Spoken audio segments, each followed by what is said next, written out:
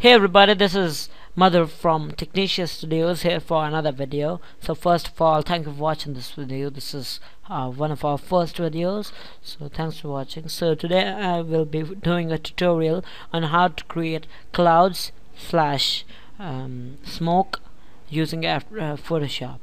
So basically using the brush tool, it's very easy to create clouds in Photoshop.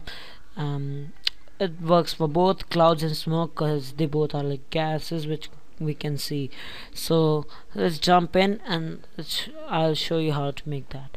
So let's create a new document and let's take the color black, background color black. Oops, take it as the background color. Now open it. So now you see I have opened the black document. Now create a new layer. Make sure that the foreground color is selected to white. If it is not, press D and then X, and then switch over to the brush tool and take this second brush, which is like 100% hard, and like take it to almost 15 pixels. You can take bigger as your needs specify. So now what you need to know is to make clouds you need to turn down the flow which is available at this toolbar from 100 to 0, not to 0 to 1, the lowest value available here, and the opacity should be 100%. If you want, you can also change it to a little bit lower. That would give it a nicer effect, but that's not pretty much required. So now you can start, and now you have to just make swirls out of it, and you see it looks pretty cool, like the way it does itself. If you're not if you're not satisfied with the results, for the outlining, for the ending or the final touch, you can take a soft brush that will do it better way. So this continuous movement of the brush over each other make layers of different brush strokes, like where the cloud is dense, there you can do it many times, many strokes of it, and where the cloud is a little bit less dense, you can just make less strokes of it. Like you can also make like smoke bubbles, like someone is smoking, the smoke coming from that you can show like this, like create it in the front of you.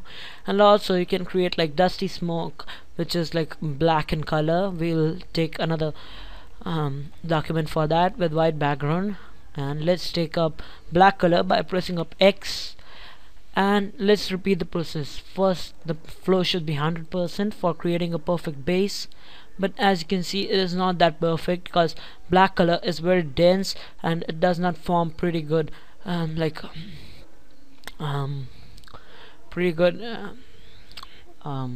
sorry, what I was saying, I forgot.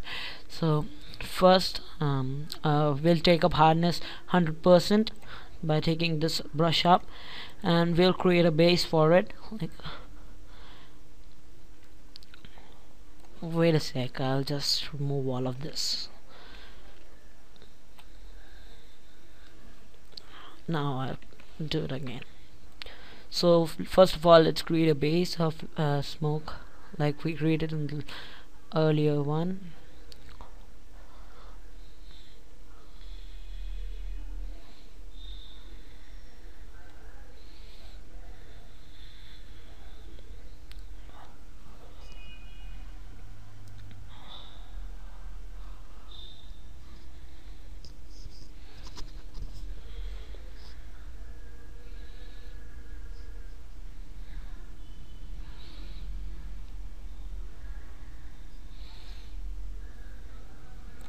Now let's turn the hardness to 0%, and let's do this.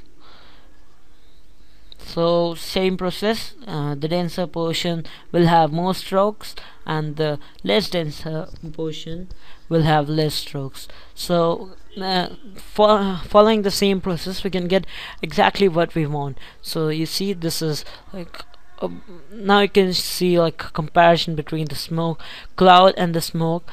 Like you can see the cloud forms pretty good with this technique, but to form smoke you need a little bit more practice, cause it looks like shading techniques in black one up now.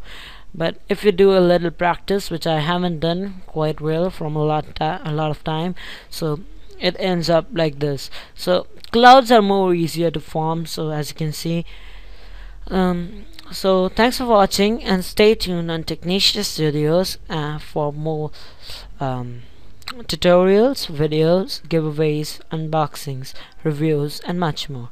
And also go ahead and like uh, see go ahead and have a look at our supporters channel, youtube.com/BrentMarchMusic.